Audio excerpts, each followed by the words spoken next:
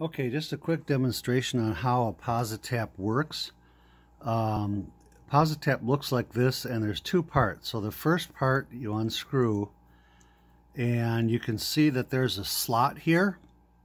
That's where the wire goes that you're going to tap into. And there's a nice little sharp point here that's going to actually poke into that wire. So you take the wire that you're tapping into, you lay it across here. And there are different posi-tap sizes, kind of small, medium, and large. This is a medium one. It's probably just a hair too big for this particular wire, but I'm going to use it anyway.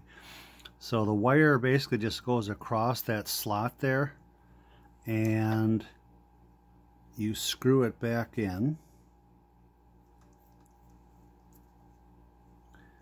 And it becomes a little harder to screw, and it's actually tapping an electrical connection in the wire, and it's going to look like that when it's done. The rest of it is a posi twist end. This actually comes off, and there's a metal connection in there, and this part is hollow. So you take whatever wire that you're going to connect, you have to strip the end off a little bit. You put the sleeve on here, and the wire with the end goes in there, and you hold it in there and then screw it together. I'm trying to catch the threads here. There we go. And then you screw that end in there, and that's actually making an electrical connection for whatever wire that you're going to connect to this existing wire. And give it a little tug, make sure it's a snug fit, and there you go. So now I have the red wire that you see in the picture here has been tapped into the existing yellow wire. And the beauty of this kind of thing is that I do not have to cut this yellow wire to make a connection. The other thing that's nice about the posi-taps is they are reusable. You just have to unscrew the connection. That comes out. I can unscrew this, and this comes out as well. You can see there is now a hole in that wire, so if I remove a posi-tap, I would want to tape that up a little bit just to make sure that there's no electrical connection exposed. So that's how they work. Alright, these are the posi-taps, or tappets, depending on what you want to call them.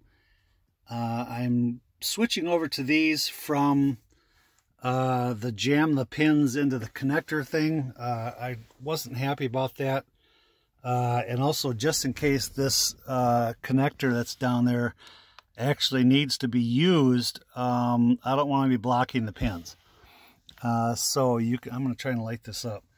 So you can see right there, those two red things, those are the posi-taps that are connected to one each of the black and white wires in the harness. That should get us to talk to the CAN bus. And I'm going to cut these pins off and just create some open cable, about 3/8 of an inch. And then I'm going to put the ends on there, and that will connect the wires to the tapped connections that are there. That I think is going to give me a more solid electrical connection. And the harness, if it ever needs to be used by a dealer or something, no longer will have the ends blocked like I had before. And now you can see the posi-taps are completed.